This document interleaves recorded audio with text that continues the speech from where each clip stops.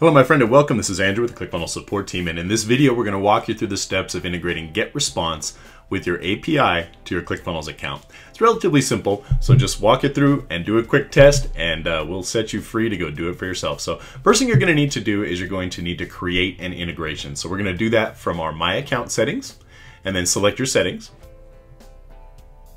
And then from your settings screen you're going to go to email and text integrations. You're going to choose add a new integration. You're going to give your integration a name. We're going to call this one a GR demo. We're going to select our integration type from the menu. We're going to choose GetResponse. And we're going to need to select our API key. So to get our API key, we need to go to GetResponse and log in.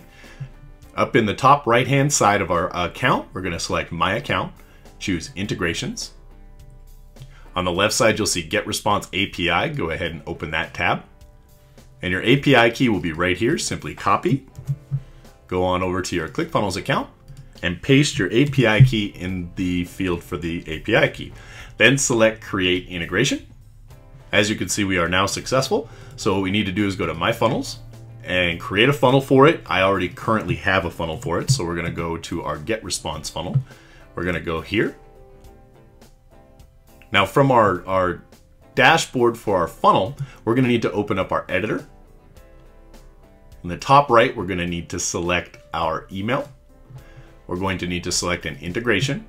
I have a few. You may have more, you may have less, but here's our new integration for GetResponse demo. Our action, we're going to add it to a campaign. We're going to add it to a list, and I'm going to choose my CF test list, which is ClickFunnels test list, and then we're going to click Save. Now the next thing we want to do is test and make sure that this is actually working, so what we'll just do is click this little eyeball for preview.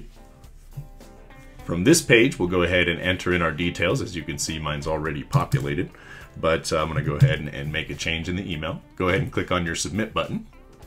You'll see it took you to your thank you page, or our thank you page. And then what we need to do is we need to go to our inbox of the email we just subscribed with, and here you'll see that it's empty. It'll take a moment or two for this to actually come through, and then you'll be able to confirm the email. And once you've done that, you'll actually see the lead inside your GetResponse account. So as soon as that comes through, we'll be able to do that.